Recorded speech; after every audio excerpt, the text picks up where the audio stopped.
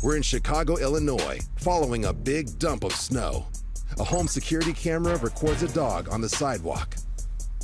It runs into a front yard, then moments later, its owner appears. She spots something of interest at the front door. It's her neighbor's snow shovel.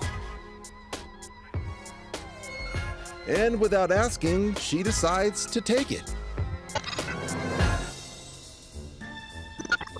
Moments later, another camera shows the woman using the shovel to clear snow around her car. When she's done, she goes back home, taking her neighbor's shovel with her. Meanwhile, the neighbor's been watching the whole thing. He decides to teach her a lesson in neighborhood manners. First, he fires up his snowblower and proceeds to completely rebury the woman's car. Then he takes back his shovel.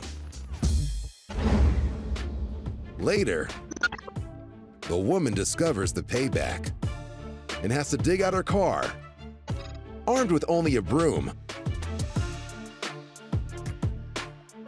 The shovel owner says he would have gladly lent his neighbor the shovel, if only she'd taken the time to ask.